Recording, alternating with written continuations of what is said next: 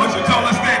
It's like the same thing, the same reason that my son don't go to their schools, man. Right. You know what I mean? And my son is 11 years old and ain't never going to the U.S. schools. You heard?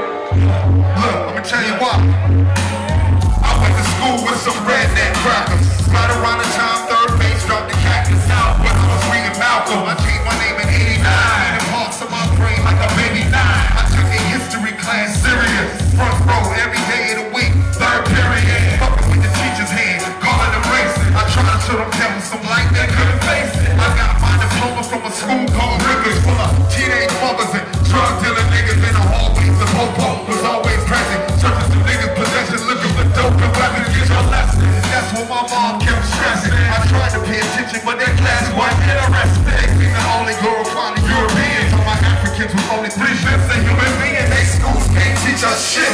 My people need freedom. We try to get all we can get. All my high school teachers can suck my dick, telling me white man lies straight. Bullshit.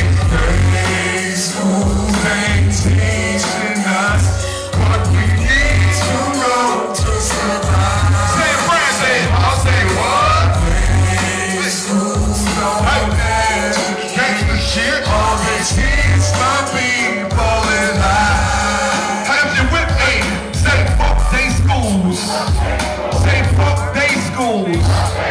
Say teach myself. Say leave better die.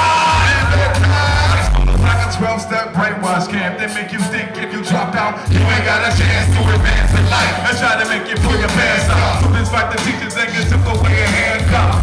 If that wasn't enough, then they expel y'all. Your people's understanding what to do. You a fail. Observation and participation. My favorite teachers when they beat us in the head with them books, they don't reach us.